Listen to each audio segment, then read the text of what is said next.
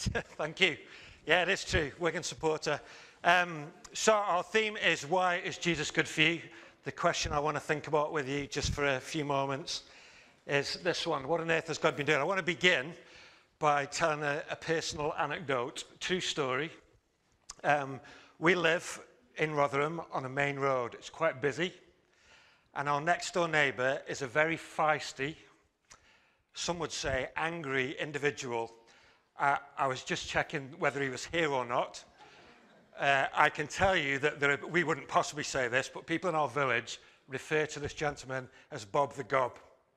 That's his nickname in the village. I don't know if anyone's ever said that to him. Bob's pet hate, he runs his own business and he has a white transit van. And his pet hate is anyone parking anywhere near the end of his drive that is adjacent to our drive.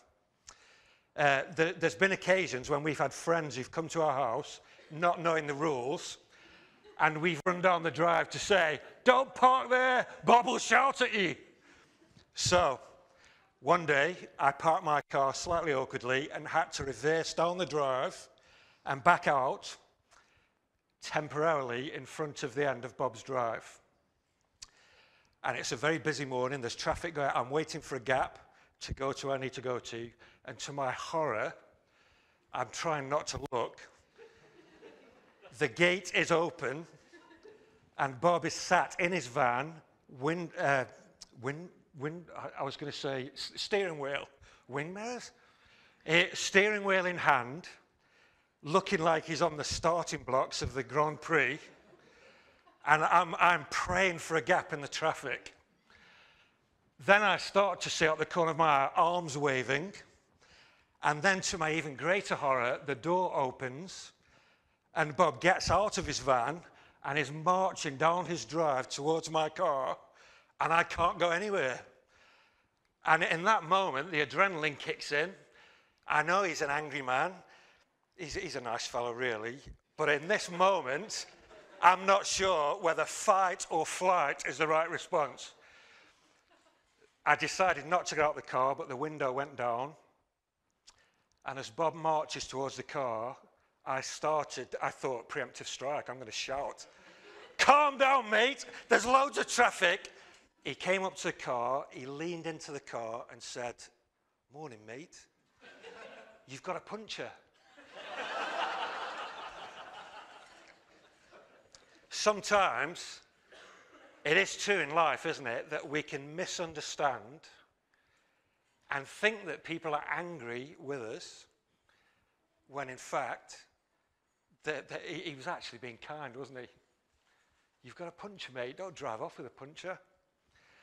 I think that we can often treat or view God in exactly that. We think that God is Bob the Gob. He's marching down the drive. He's angry.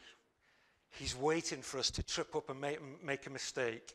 And there is a sense, of course, that God has every right to be angry.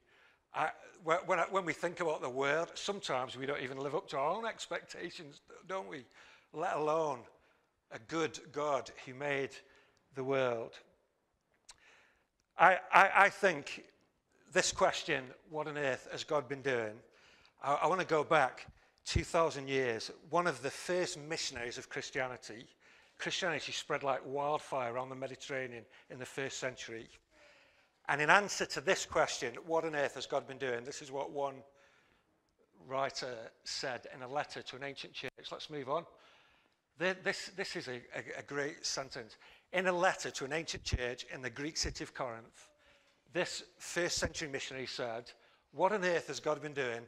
God was reconciling the world to himself in Christ, not counting men's sins against them.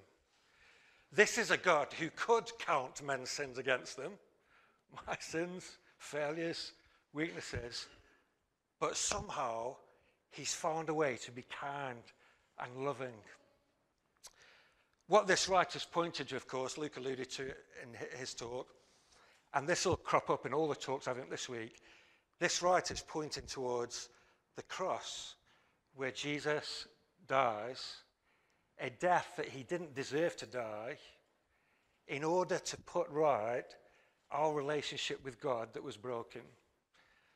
This is the great message of Christianity, that Jesus comes to stand in our shoes and take the consequences of our rebellion, sin, guilt, so that we can be forgiven and reconciled to God. That word, reconciliation, is a great word, isn't it? To be brought near, as Luke said. Let me just ask two questions, and then we'll be done. First of all, when we talk about the cross, I want to ask this question. Is the cross where Jesus died just a great example of heroic love? Or does it actually achieve something? Just a little illustration. This is not a true story. It's not about Bob the Gob. My wife, Jane, isn't here tonight. But imagine me and Jane are walking along the side of one of the rivers in Sheffield, many rivers in Sheffield. And Jane turns to me and she says, Ian, do you love me? She's very secure. She doesn't often say that. It's just a made-up story. And I turn to Jane and say, of course I love you. Let me prove it to you. And for the purposes of the story, I can't swim. I can swim really, but first. So I leap, before she can say Captain Birdseye, I leap into the river, and as I'm being swept away, unable to swim, the last thing she sees is my arm as I go under the water, and I mouth the words. And she, of course, on the riverbank is traumatized, because that would be suicidal. That might be some kind of example of love, but it would be traumatic. If we twist the story around, let's say that Jane fell into the river and not being able to swim. I concerned for Jane. I jump in and I manage to push her to the riverbank, and then I'm swept away. That would be making a difference, wouldn't it? That would be heroic. Laying down your life to save someone else's. I want to say to you, the cross where Jesus died is not some kind of suicidal example of heroic love. It actually achieves reconciliation between a good God and broken, guilty people like you and me. Last question. There's one more slide here. The word gospel is a Christian word, but it wasn't originally. The word gospel literally means good news, and it was used in ancient cultures for, like, if a battle was won, a herald would stand up and he would proclaim the gospel, the good news. We won the battle, hooray! A new emperor's been born, hooray! And when Christians thought, what word can we pick in our culture that sums up our message? And they chose the word gospel. We think of it as a religious word now. It wasn't in the beginning.